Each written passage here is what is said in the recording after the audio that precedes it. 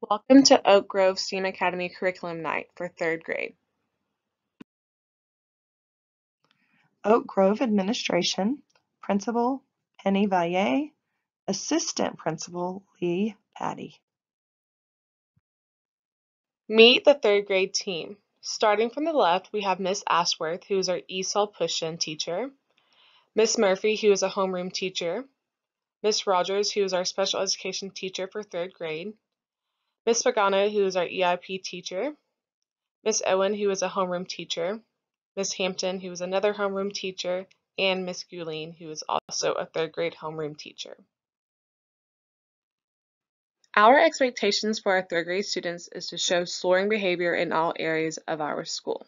That means to show respect, obey directions, always be safe, and be ready to learn. When we see students showing soaring behavior, we can give them positive dojo points. Positive dojo points can be used for daily or weekly reward incentives. 3rd grade student behavior. When students are not showing soaring behavior, students can lose points in Canvas based on their behavior choices. How it works. Each student begins each quarter with 100 points for each class. If a student loses points in any class for the behaviors listed below, the teachers will adjust the points in Canvas. The parent and student will receive an automatic notification of the infraction. These points totals are used by the teachers and administrators to assign appropriate consequences for the actions. Some of these behaviors may be talking, refusal to follow directions, being disrespectful, not keeping hands to themselves, not following directions, no homework, or fighting. Some consequences are phone calls or notes to home, silent lunch, or an office referral. Parent procedures for 3rd grade. Students have a red communication folder that should travel to and from home daily. Please send any notes, forms, or money to be turned in to the teacher in this folder. Also, make sure that you're checking your child's red folder daily due to having new homework or forms or information from the school that is needed to be seen by the parent. Students will also have agendas that they need daily where they will write in them 2 to 3 times a week with happenings in the class or school, and also for any behavioral notes from the teacher. Parents should sign nightly. Please pack a healthy snack and a refillable water bottle daily for your child. We do not have lunch until around 11:30 or 12 each day. Please help your child by reading with them and practicing multiplication facts every night. If you're not already, please connect to your child's Canvas account. If you need a pairing code, please reach out to our media specialist, Denise Lewis. Transportation changes. If there are any transportation changes, a note should be sent in the morning. If an emergency situation arises during the school day, please call the school. Do not email your child's teacher with transportation changes. What are standards? Standards are a list of topics and skills that must be covered during the course of the year. Each grade level has their own set of standards for each content area. We will be following the state-required Georgia standards for reading, language arts, math, science, and social studies. You can read our complete list of standards for the year on the link below. What is curriculum? Curriculum is how we teach the standards and the resources that we use to do so. Our curriculum is created by the Cherokee County School District's Curriculum and Instruction Department. On this slide, you will see the English Language Arts lesson structure that teachers use daily to guide their ELA block. In no specific order, starting with whole group, we use about 10 to 15 minutes each day for whole group to discuss specific standards, strategies, or RCD units that we want our students to focus on for the week. Moving to phonics, we spend 30 to 35 minutes each day going over phonics, and starting this year in 3rd grade, we have adopted the Foundations program to help improve our students' spelling, reading, and to practice more cursive in 3rd grade. Moving to small group, small groups are designed based on student reading levels and writing levels, and we create these groups to focus on different strategies that they need more improvement in. So this can look like comprehension or vocabulary, practicing and spelling, and working on independent reading or writing. Moving to writing, our writing block is about 35 to 40 minutes. This is where we will teach traits of writing and the writing process, such as pre-writing, drafting, editing, and publishing to support the instruction. We will also have models of what the grade level writing should look like. We will also be providing different rubrics to help support the writing, especially providing the milestone rubrics throughout the year to prep them for the milestones, and also meeting with small writing groups to conference with them to improve certain skills that they need to work on. ELA, which stands for English Language Arts, will cover major topics supporting reading and writing. Reading will be taught daily through word studies, mini lessons, read-alouds, and leveled guided reading centers. This year in reading, the students will primarily focus on literary and informational texts. We're integrating our informational reading with science and social studies standards. Some of the things students will learn using literary texts are to recount stories to determine the central message, describe characters, and compare and contrast themes, settings, and plots from stories in a series written by the same author. During informational reading, your student will learn to read attentively for understanding. They will use a text as the basis for their answers. They will also learn how to use illustrations such as maps, photographs, diagrams, and charts to demonstrate understanding. Raz Kids is a resource that we use in the classroom to support reading and writing. You can also use it at home. To do so, you need to go to the Oak Grove Elementary homepage, scroll down to Learning Tools and click on it. Select the elementary school student resources and then click on the Raz Plus icon.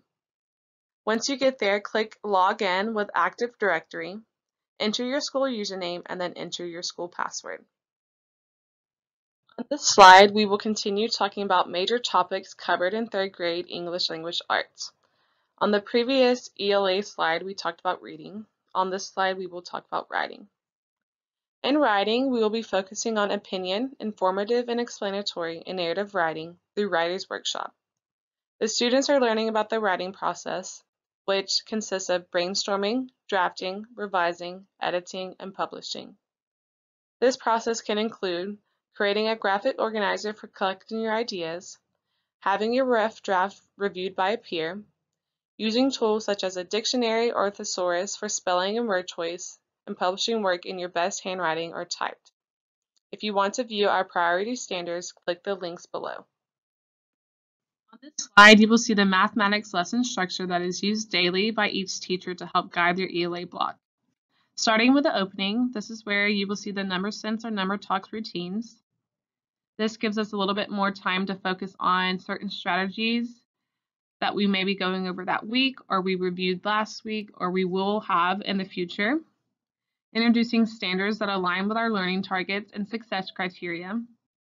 Introducing or reviewing related vocabulary, and introducing our I-Ready mini lessons that allow us to model on the board and have student engagement. Moving to our work session, this is where students will work on their I-Ready lessons on their computer and their I-Ready lessons in their books. It also looks like working with partners during group time to complete an activity that goes along with the standard of the week. Meeting with a teacher for small group to focus more on the standard and giving support to students that may need extra support or need an enrichment. And working on activities independently that go along with the unit. With a closing, this is where students have the opportunity to ask questions to help their understanding if they are wondering about something during that unit. This is also an opportunity for the teacher to go over the last few things that students need to know to support them during this unit. Math in 3rd grade. This year, we will be starting with the new standards created by the state that have been revised to be more relevant and relatable to the students. In math, there will be much more emphasis on constructive response using computation, answering, restating the question, and explaining and writing. This means that students write not only the answer to a problem, but also write an explanation of their thinking used to reach their answer. Through explaining, students are demonstrating their understanding. Some topics that will be covered this year in 3rd grade will be multiplication, relating multiplication to division, place value, addition and subtraction up to 10,000, two-step problems and time, fractions as numbers, connecting length, perimeter, and area, and two-dimensional shapes. To improve these math skills, students should be on iReady for at least 45 minutes per week with at least 3 lessons passed per week. If you want to look at the new Georgia Math Curriculum Map and Standards, you can click on the link below. iReady is a resource that we use in the classroom to support math skills. You can also log on to iReady at home. To do so, you can click on the link, which is the Oak Grove Elementary homepage. Then you need to scroll down to Learning Tools and click on it. Select the Elementary School Student Resources and click on the iReady icon. Once you get into iReady, you need to click Log in with Active Directory. Enter your school username and then enter your school password. Once you're into iReady, students and yourself will be able to look at student progress and lessons that they have passed and the amount of minutes they have for the week. Understanding your students' progress and goals in ELA and math. On the left, you have My Progress and Goals sheet that your student will fill out and bring to you on either Thursday or Friday. This sheet explains the assessments that we have already given for beginning of the year, their scores, and then their goals that they want to have for the middle of the year. At the top, we have the Easy CBM assessment, which is used for reading, and this assessment is based out of 20 questions, and whatever they got out of them correctly is their data for the beginning of the year. And then they will set a goal for the middle of the year based on the 20 questions. To work on meeting that goal, there's a list of things that students can do to improve that score. On the bottom, there's the iReady diagnostic scores. We will put the scale score of what they currently have and then the goal of what they should be at by the middle of the year. Underneath it, there are also a list of strategies that they can use to improve that score before the middle of the year assessments. And then at the bottom, you have an opportunity to either phone conference or team conference with your child's teacher or no conference at all. And then on the right, we have the iReady math performance sheet. This allows you to see your students' data, their percentile, and where they are based on their grade level. On this slide, you see the science lesson structure that teachers use daily to guide their science block. Starting with the opening, this is where we like to engage our students. This is where we introduce standards and then align them with learning targets so that students can have an understanding of what that standard is asking of them to do. We also introduce vocabulary to support the lesson that we're teaching for the day, and then create mini lessons anchoring phenomena to generate student curiosity and wondering, and then take those student curiosity and wonderings to make real-world connections to make it relevant. Moving to work session, we have 3 parts that we work on throughout the week: explore, explain, and extend. With the exploring, this is where we make sense of that phenomena through experiments, guided questions, hands-on investigations, and research and analysis. With the explain, we like to connect key terms and content skills to the anchoring phenomena, and then collaborate and communicate with our classmates in the classroom and maybe even with our nest buddies. And then with the extend, this is where we stretch our thinking beyond the phenomena and apply that learning to a new and different situation. For the closing, this is where we evaluate, and as teachers, we summarize the learning by going over things that we have been teaching throughout that lesson or that unit that we want students to gain from that lesson, and then create formative assessments and then questions to clarify understanding and promote reflection from students. Science in 3rd grade. We're going to learn about Georgia regions and animal habitats. We're going to build on their 2nd grade knowledge. We're going to learn about physical attributes of rocks and soils and fossils. There's going to be heat production and effects of pollution. The effects of pollution is going to be all part of our year-long PBL, which is problem-based learning. The students have already began working on that, so you should ask them about taking pictures and the trash and all that good stuff. It's really fun. What you see here is called our STEAM EDP. This is our educational design process. So it goes around the hexagon, starting usually at the purple ask, and then we work our way to the right clockwise for research, imagine, plan, create, improve, and communicate. We're going to go through this process as we solve different problems along the way. We'll use the EDP throughout all components in math and reading and writing. And science, of course. So that's really important to our school this year. We do have a year-long STEAM project. It's going to talk about pollution and waste. And we will also incorporate different STEAM activities. And we are really excited to introduce our vermiculture bin into our classrooms this year. We're going to be creating fossil dances, technology, iPads and laptops, and we're going to show animal adaptations and much, much more.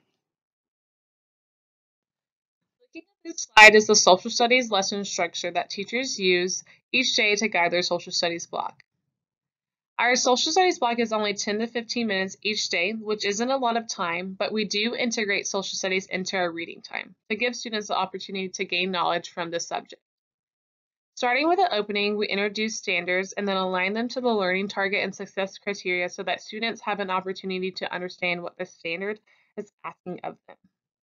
We then introduce a review related vocabulary to the topic and then come up with a hook to try to engage the learners and connect with their prior knowledge. Moving to the work session, this can be independent or with a guided work group to engage the learners, and this can look like inquiry tasks, hands-on performance tasks, exploration of perspectives including debate, discussion, and collaboration, research analysis, simulation, or integration of culture through the arts. Going on to the closing, this is where teachers like to ask questions to clarify understanding and to promote student reflection. And if students are wondering about something, then this is the time for that. This is also where we summarize the learning, so we go over specific things that we want students to gain from the lesson, and then formatively assess to guide instruction.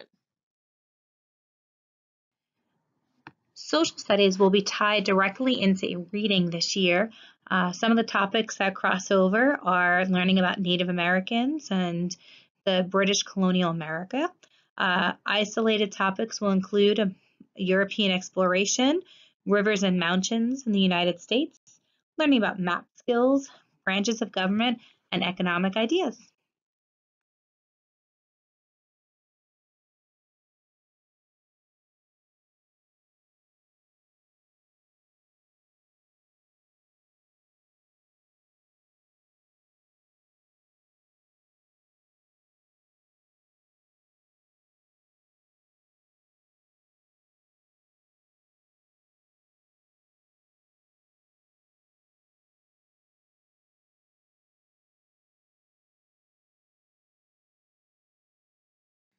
Everyone, I'm Jenna Morris, and I'm the AIM and ACE teacher. This year, in addition to teaching AIM, the gifted and talented students, I'm also doing ACE, Academic Cognitive Enrichment, which is a critical thinking and extension small group that meets weekly. For that, this fall, we'll be serving students in grades 1, 2, and 5. Students are identified with school-generated data, and eligible students will receive letters to notify parents of participation. I'm so excited to be working with your students this year. If you have any questions, you can email me at jenna.traherne@cherokeek12.net.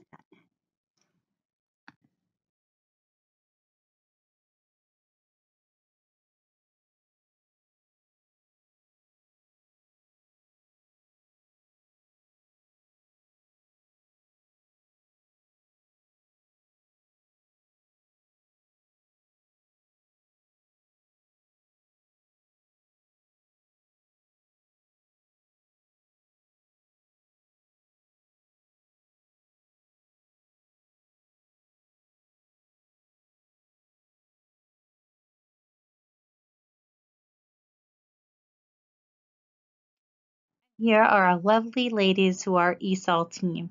ESOL means East English as a Second Language, and these ladies do a fantastic job helping all of our students here at our school.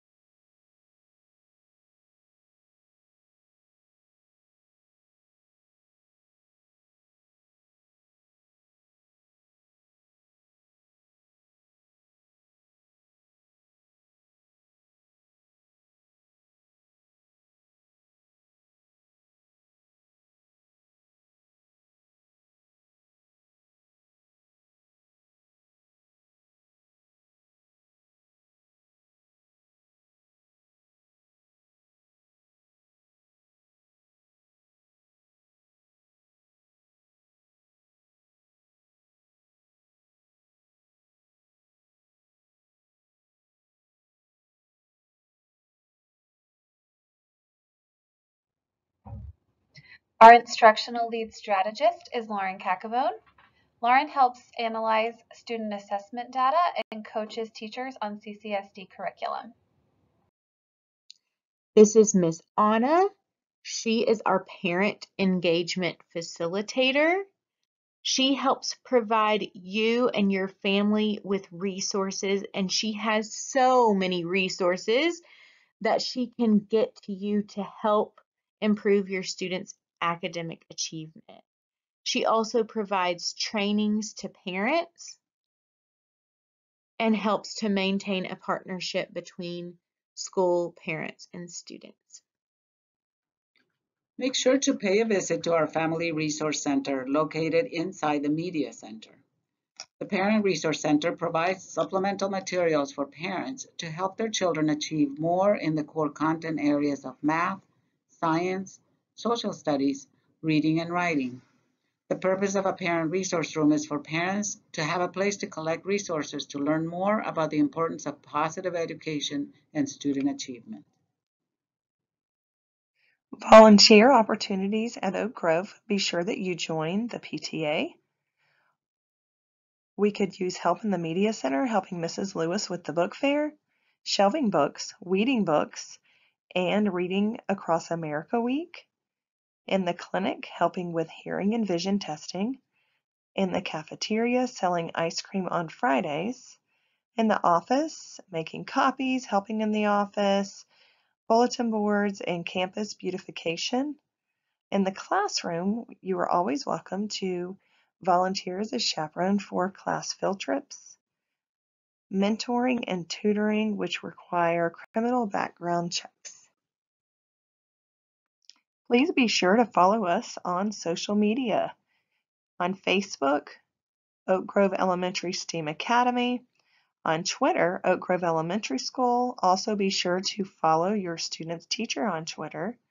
We also have a new digital newsletter this year. Be sure to read the Eagle Eye for lots of information for parents.